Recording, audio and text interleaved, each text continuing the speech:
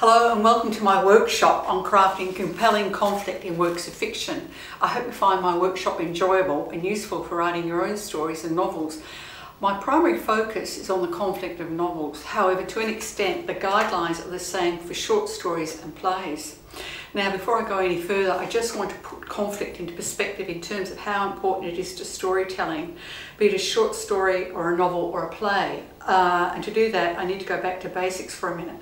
Let me start with the definition of a novel.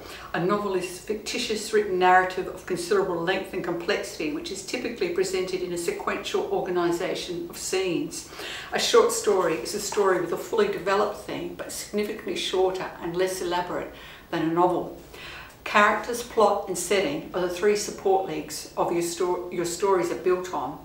A novel needs all three legs to be strong and steady, otherwise your novel won't stand. Stories must take place somewhere, involve at least one character and have a plot, that is, cause and effect. Now, I'll just repeat that. Characters, plot and setting are the three support legs your stories are built on. Now, to create plot, we need conflict. So conflict equals plot. Plot is cause and effect, action, reaction. Conflict, as defined by the Macquarie's dictionary, is a battle or struggle, especially a prolonged one. Conflict is fuel for our stories. It's the beating heart of any story. Conflict creates drama, theatre, spectacle. Story with a beginning, a middle and an ending. Conflict makes things happen. It keeps the plot churning and characters excited. It makes events unfold and holds readers glued to the page. Harmony, on the other hand, initiates stasis, inertia, nothing much happening. With conflict, you have cause and effect, which keeps the story rolling along. While harmony might be lovely and the story might look promising, it'll quickly stall. It has nowhere to go. There's no drama, nothing to hook the reader. Without conflict, your story won't stand. Writing compelling conflict is a multi-layered task that is more than achievable once you know how. Why is it that we humans are so drawn to conflict, to drama? So much of what makes us human and how we live our lives is tied in with our emotions. We as humans are creatures of emotion, and in my very humble opinion, writers tend to be highly emotional, which is a good thing, I might add. Otherwise, I doubt we'd write. You, my fellow writer, like me, are drawn to conflict as a moth is to flame, which again is a good thing because it's through conflict we learn. Calm waters never did a skillful sailor make. Through conflict, being inner or outer, big or small, we learn about ourselves and how better to navigate conflict. First-hand experience of conflict is, I think, the best way. However, we can't always do that. Most of us would be utterly shattered or dead, especially if we were dealing with conflict in war-torn countries or other perilous situations. Fortunately, we also learn about the machinations of conflict through reading short stories and novels. And it's what readers, who are also emotional, crave as well. Readers don't necessarily want to live through real-life dramas, but they do love the vicarious experience of reading about the dramatic lives of fictional characters who are believable. Without emotion in stories, a character's personal journey is pointless. Stakes cease to exist, and the plot becomes a dry riverbed of meaningless events that no reader will take the time to read. Readers pick up a book to have an emotional experience.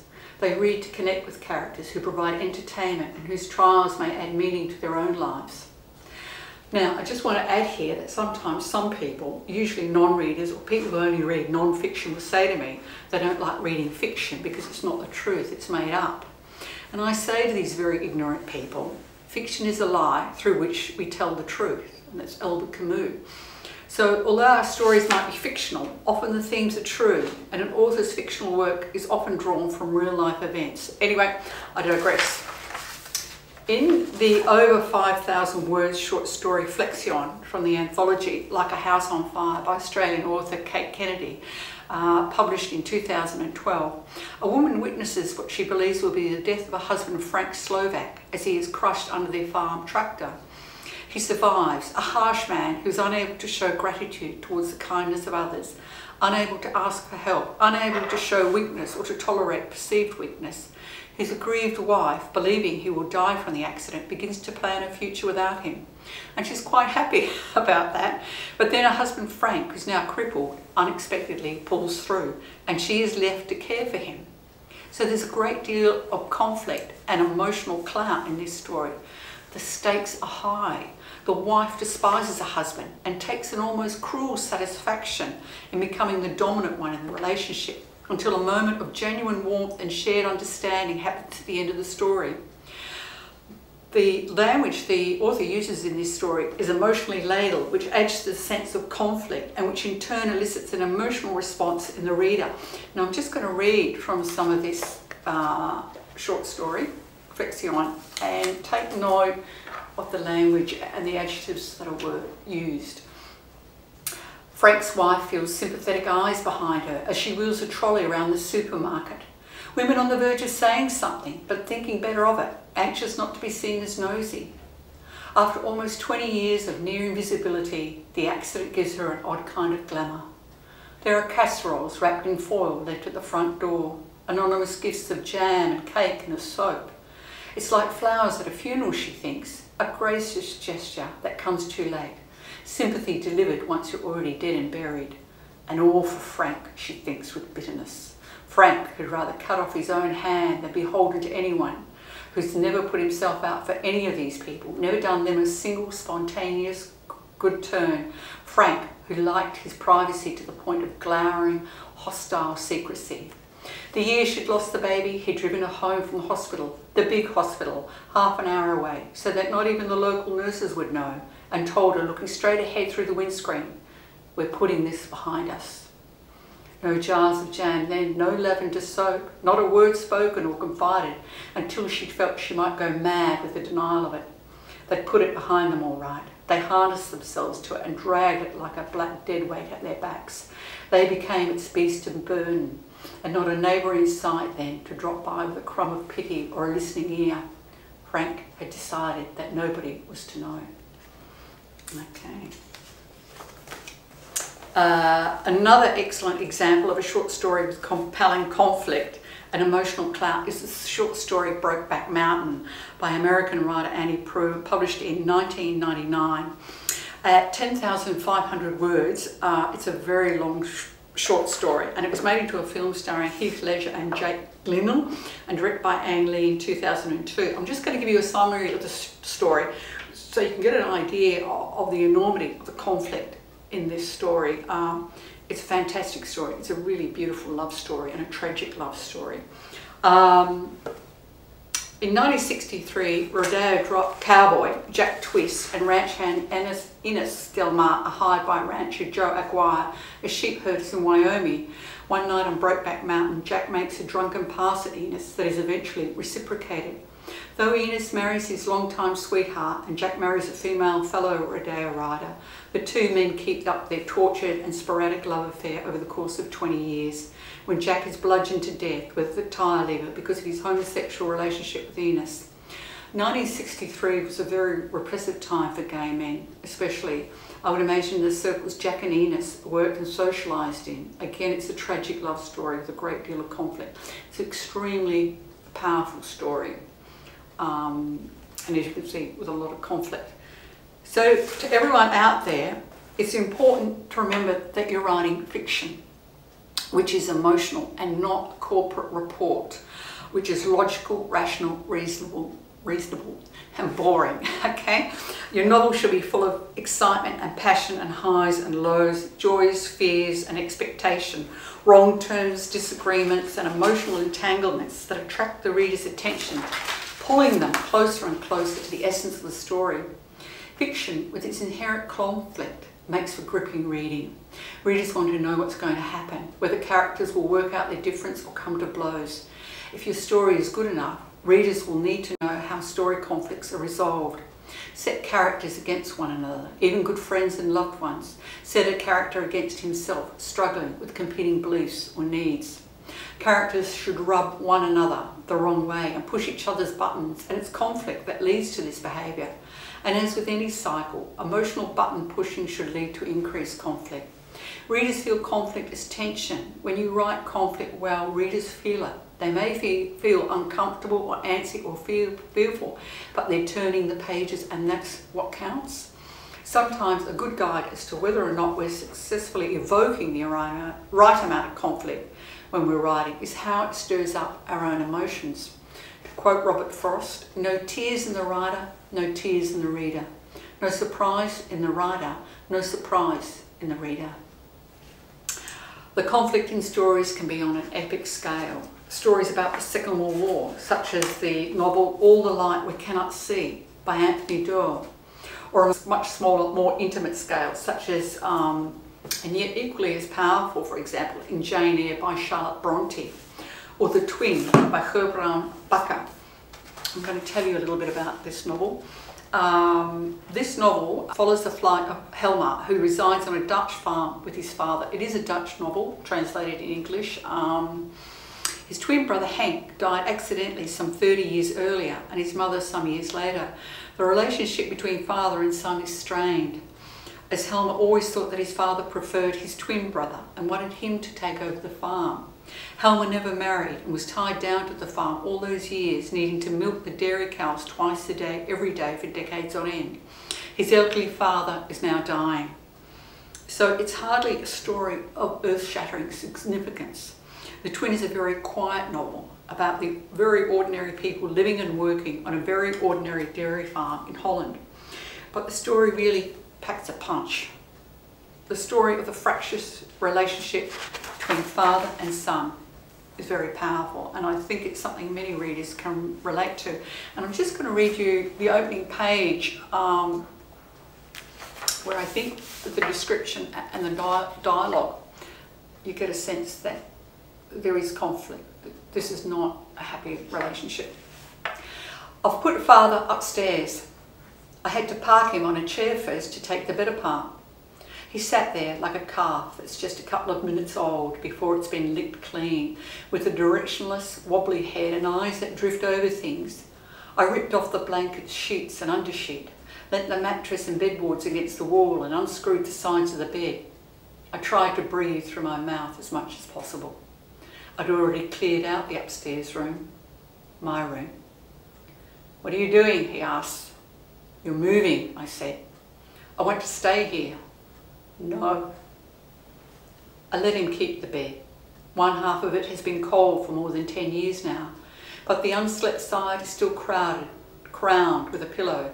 I screwed the bed back together in the upstairs room facing the window. I put the legs up on blocks and remade it with clean sheets and 2 clean pillowcases.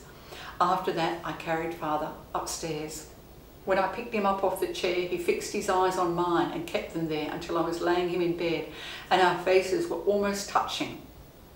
"I can walk," he said. "Only then." "No, you can't." Through the window he saw things he hadn't expected to see. "I'm up high," he said. "Yes, that's so you can look out and see something other than just sky." Despite the new room and the clean sheets and pillowcases, it smelt musty. He smelt musty and mouldy. I opened one of the 2 windows and used the hook to set it ajar. Outside it was quiet. A fresh chill was in the air, and there were only a few crumpled leaves left on the topmost branches of the crooked ash in the front garden. Off in the distance I saw 3 cyclists riding along the dyke. If I had stepped aside, he would have seen 3 cyclists as well. I stayed put. "Get the doctor," father said. "No," I replied, turning to walk out of the room. Okay. So in this novel, The Twin, the plot is largely character driven. And then there are your plot-driven novels, such as crime novels, which is focused on the actual happenings and the external changes of the story. However, there are crime novels that combine both. For example, The Scholar by West Australian writer Dervlin McTiernan, that was published last year, and that was a nice balance of character and plot. So character was driving the story, but it was also very much plot-driven. How to generate conflict through characterisation. When writing your story, try and avoid characters getting on with one another. Avoid perfect characters, unless you plan on murdering them later on in your story, because it's from imperfect characters that we get conflict, drama, story. For example, in the short story Napoli Abu by Irish author Noala O'Connor, published in 2017 anthology Joyride to Jupiter, the main character Tara is provocative, whereas her travelling partner Beatrice is pacifying. And she's an interesting character, Tara. So I'll just read the opening to you and you can make up your own mind out there.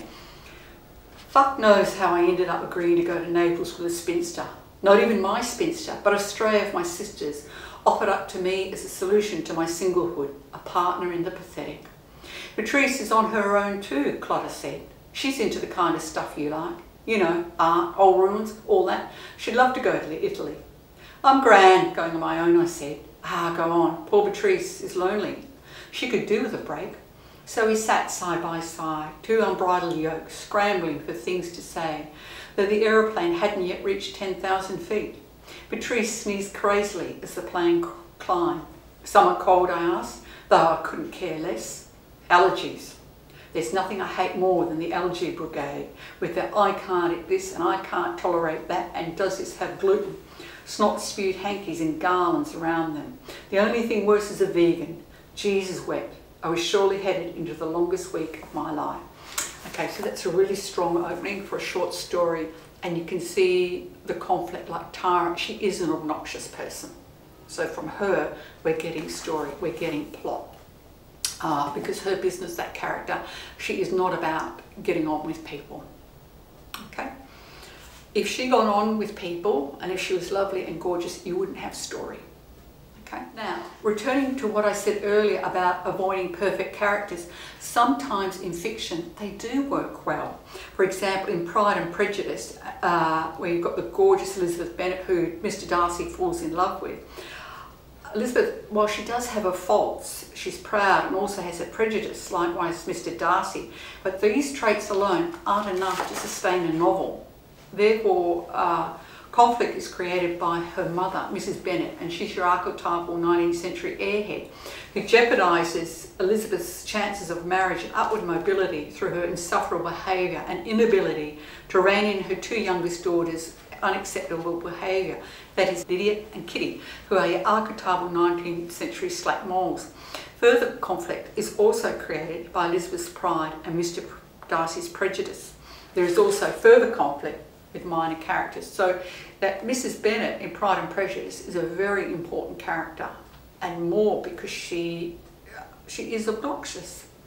And so that generates story. It's why Mr. Darcy is very hesitant about marrying Elizabeth, because of her family. Importantly, make the characters suffer. They're on a journey and they'll be rewarded at the end. Heap onto your main characters as much adversity as you think they can take. Have contrasting characters with contrasting emotion. Do try emotions, or having every character with the same emotional makeup though. When you're writing, or when you're creating conflict, it's advisable to avoid melodrama or writing purple prose, which is writing which draws attention to itself, or writing where it's obvious the writer is blatantly telling the reader what to feel and not allowing the reader to make up their own mind. However, sometimes what critics call purple prose or ornate prose is used to good effect in fiction, such as in the novels by Charles Dickens and The Goldfinch by Donna Tartt, some of which I'll be reading out to you a little bit later on, where the reader is being obviously manipulated but may not be aware of it at first. I certainly wasn't in The Goldfinch. I was too enthralled with the story. And to be fair to Dickens, his unique style was perfectly acceptable in the 1800s when his novels address societal issues. All writers manipulate their readers. The trick is not to be too overly obvious. But then again, this depends on what kind of book you're writing. So while it's advisable to avoid melodrama, it's certainly not essential. It's up to you whether or not you have ornate prose in your story. As I like to say, no one knows the play like the player. So it's a bit of a balance between melodrama and sending your readers to sleep. Okay, so if you can kind of reach that happy medium, but if you go for melodrama, over the top writing, I think as long as it works. Writing a story is is a craft, like building a chair is a craft, and every good chair has 4 legs, a seat and a back. Every good drama has desire, conflict, passion, tension, obstacles and reversals. And while the ultimate test for a chair is, can you sit in it? The ultimate test for a drama is, can you sit through it? Hence why you need compelling conflict to keep readers turning the pages of your manuscript. Compelling conflict can be built. Step 1. Choosing the right conflict or problem for your short story or novel. Often what happens with writers is that an idea springs to mind. We might be sitting at the traffic lights or having a shower or washing dishes. Usually something tedious which allows our mind to drift and our imagination to flourish. Okay, now ideas when they land into a writer's fertile imagination are typically cause for rejoicing. Yes, I've got a brilliant idea. It'll make a great story. I love it. You scribble the idea down somewhere on the back of a docket, the foggy shower door, a notepad you keep in your car expressly for this purpose. You add bits and pieces to the scribble. Now, before you get overly serious about your scribbling, I would advise that you ask yourself the all-important question, does it have conflict? What's the problem? What's the problem for my main character? Is it important enough? Can it generate enough plot or story? Will it engage readers? Is my story a short story or a novel? Typically, a short story deals with one incident or problem and has a limited number of characters.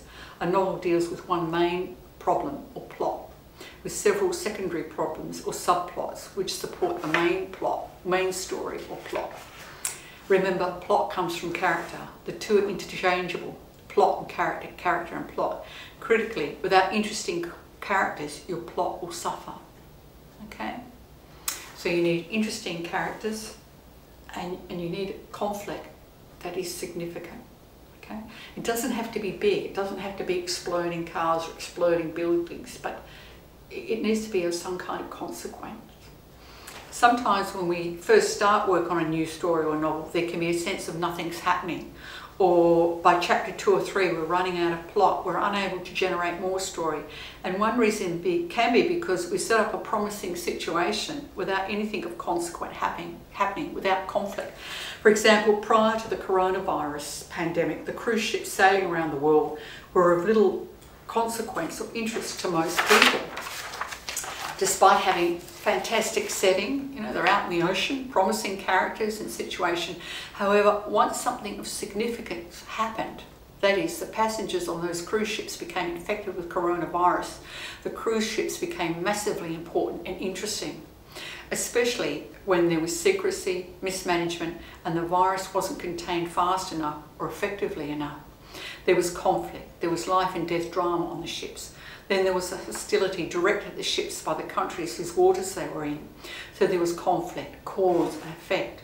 How did all of this affect the passengers, the crew? How did it affect them on an individual level? How did it affect the countries who were forced into dealing with infected passengers and crews?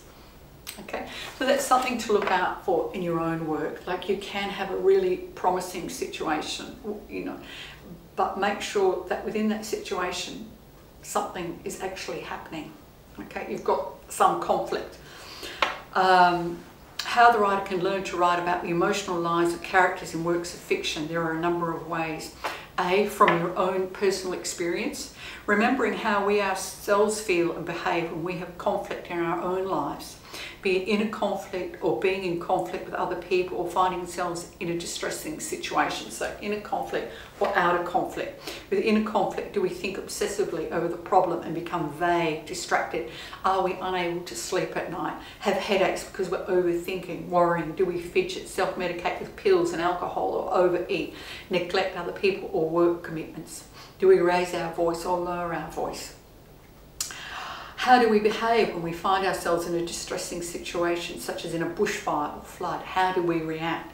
Do we act? Do we lose rational thought, regret things we say or do? Or do we become more self-destructive or rally? Or do we become focused and save the day? Another way of learning how to craft conflict is from books. Study your favourite novels to see how emotion is conveyed through description, action, dialogue, characterization and setting. I'll repeat that, through description, action, dialogue and setting. Use these novels as blueprints for your own work. The third way, or a great way, is through a book called The Emotion Thesaurus, A Writer's Guide to Character Expression by Angela Ackerman and Becca Puglisi. This edition that I'm holding was the first edition, which came out in 2012. The most recent edition is last year, 2019, and its retail price is $41.20, but it includes a lot more. You can buy it online from most bookshops like Book Depository. This is really an excellent book, and it's well worth having if you take for your writing. So just an example, if I open it up to agitation, okay, physical signs, a reddening of the face, a sheen of sweat on the cheeks, chin and forehead, okay, so these are things you can use in your own writing, and it's just a reminder of when characters are agitated, how they might look outwardly, avoiding eye contact, a wavering voice, internal sensations, excessive saliva, feeling overheated, lightheadedness, short, fast breath. Okay, so that's the emotion thesaurus.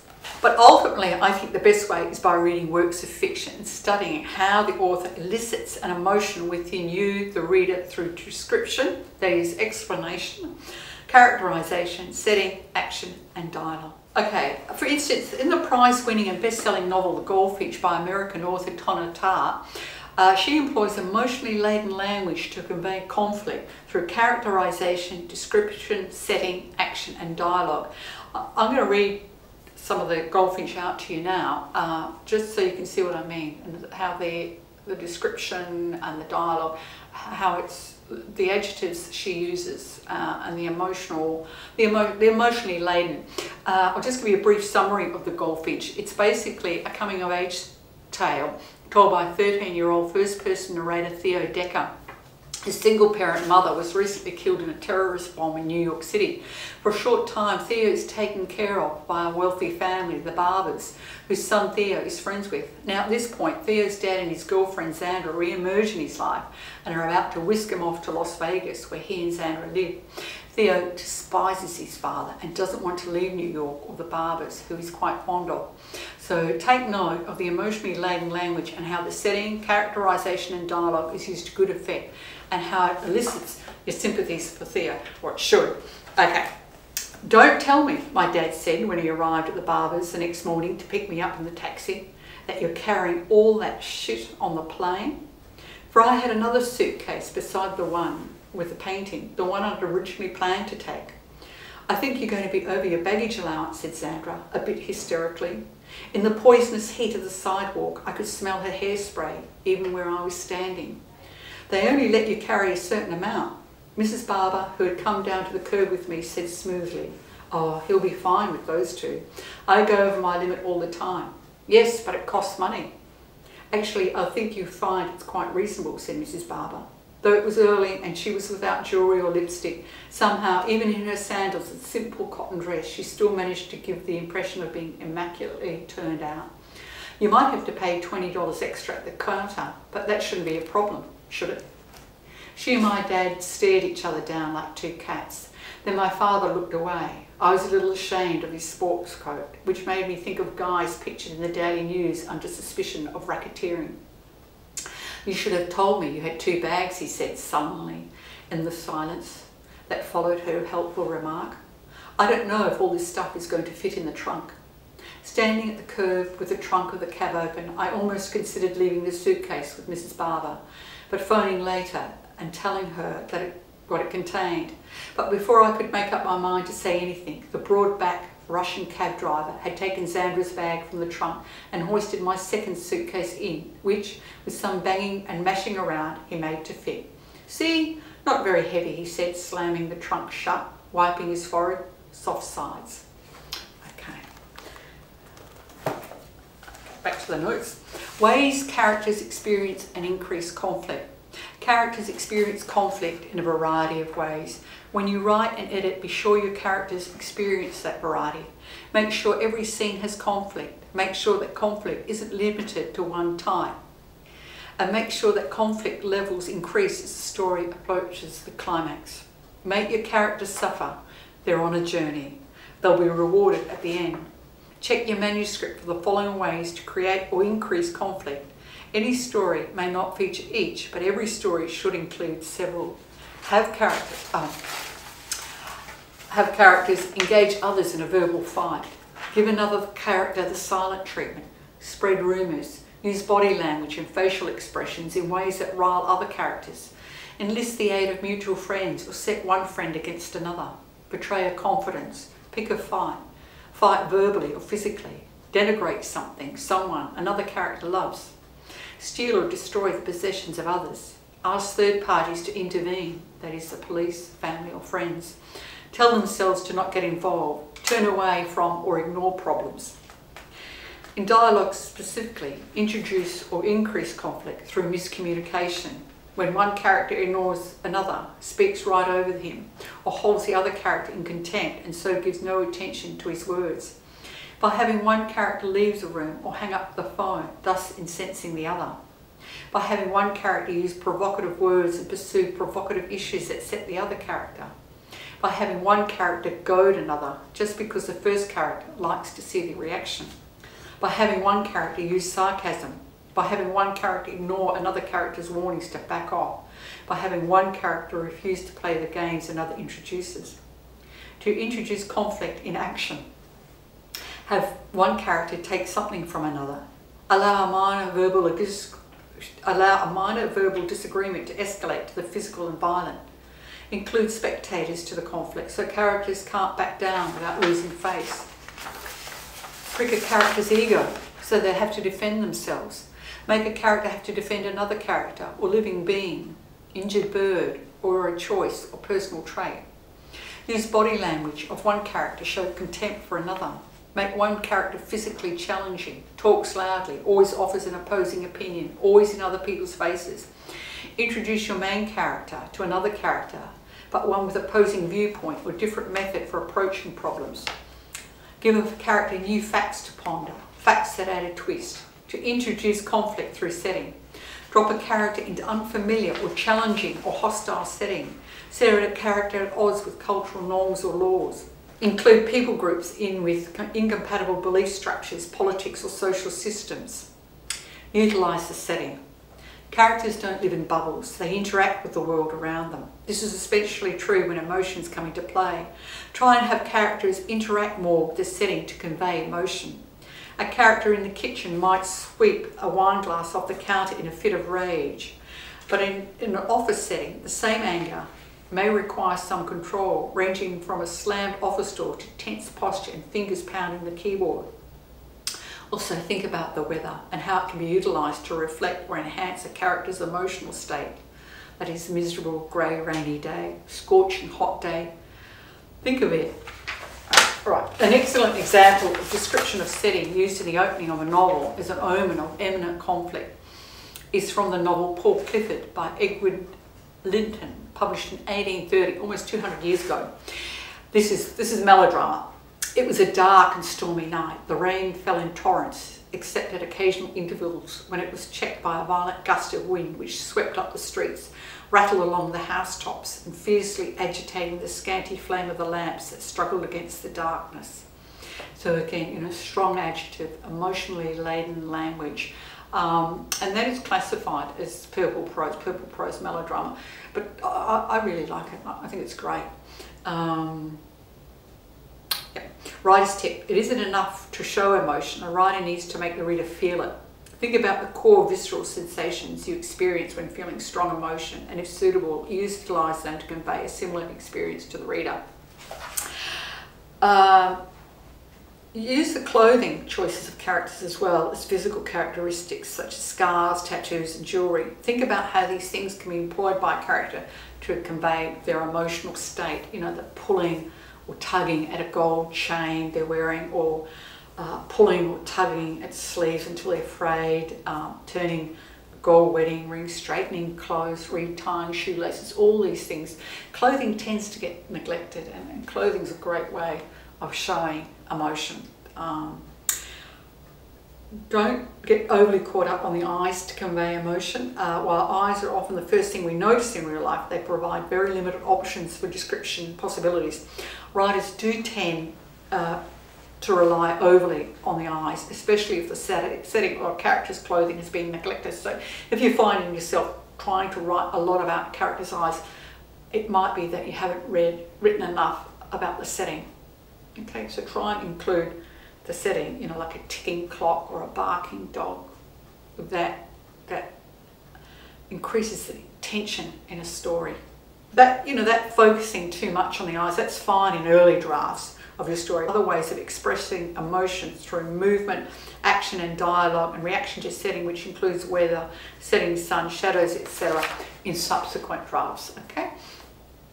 If a scene is indoors, things like, again, a ticking clock, sound of an alarm or a siren, sound of a dog barking from far away, or maybe some background kind of music. Music can really add to the conflict or that tension. When you're writing your story, have a good idea of the setting in your mind's eye. You don't have to put the entire setting into your story, but you should know your setting and put some relevant details into your story or novel which will enhance the mood of the story. The writer should know, or you should have a good idea what the weather's doing in a novel. Is it summer, winter? What time of day is it? If it's inside, what kind of furniture or fittings are in the house or the building? Okay, what kind of floor? What kind of floor covering? These kind of details aren't so important in a short story, but in a novel they're important. And while you might not use them to convey conflict, you might want to. Certainly setting is important in framing your story and adding to its sense of realness or its authenticity. However, having said that, there are stories and novels in which there is hardly any description of the setting or what characters are wearing, such as in the romantic novel of Manners, Pride and Prejudice by Jane Austen, which is mostly dialogue, and where the reader has to draw their own conclusions as to the setting and what characters are wearing. Importantly, the conflict is conveyed through the dialogue. Pride and Prejudice is a really interesting book to read because it is largely all dialogue. There's almost no description of the setting.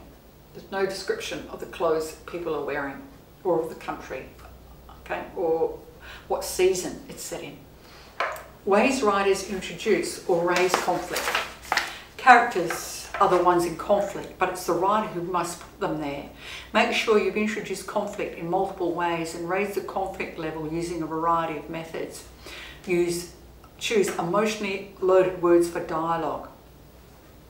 Put characters into unfamiliar situations, that is, have a high court judge washing dishes at the kitchen sink, or have a housewife claiming Mount Everest, okay?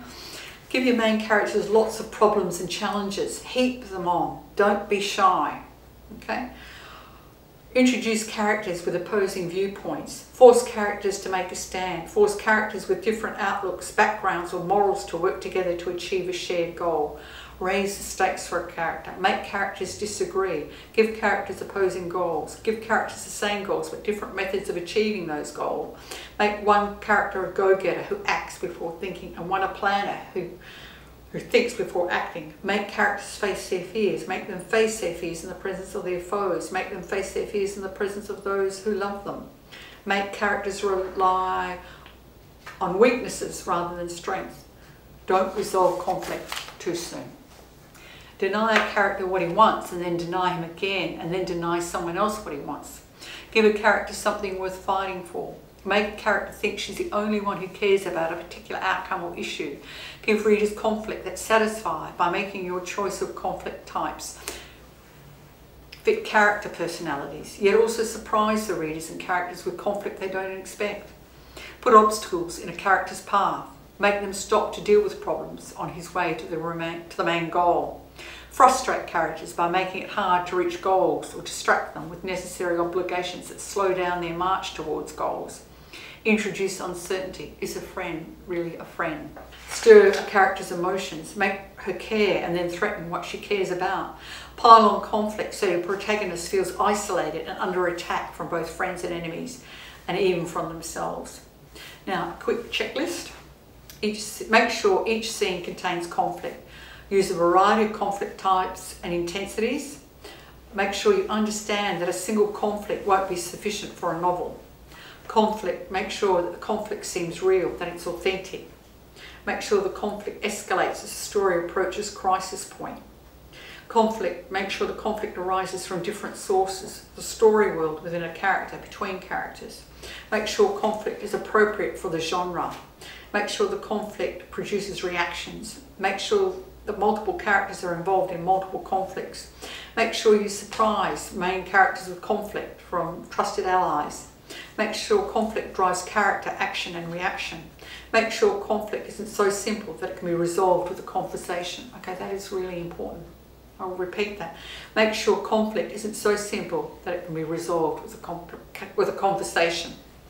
Make sure conflict between characters isn't limited to that between protagonist and antagonist. Make sure conflicts are settled, concluded, and don't merely stop at the story's end. Give conflicts the proper resolution. Be careful to watch what I call the emotional journey or range in a story, that it's not all heightened conflict. It can be too exhausting or distressing for the reader to read page after page of intense conflict. Have an emotional high followed by a low or a more reflective scene, so that your manuscript has contrasting emotional experiences that fit within the context of the protagonist's growth. So your story emotionally should go like that. So it's going up to the conflict and then the resolution.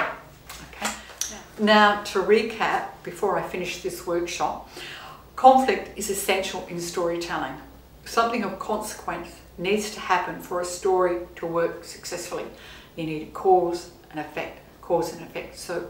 So when you're writing your story, think, where's the conflict? Or as I do, where's the problem? What is my problem? Number 2, conflict is conveyed through description, setting, action, dialogue, characterization. And remember, the characterization includes physical descriptions such as clothing. Conflict is conveyed through use of emotionally laden language. Emotionally laden language. Thank you. I hope you've enjoyed the workshop. Bye-bye.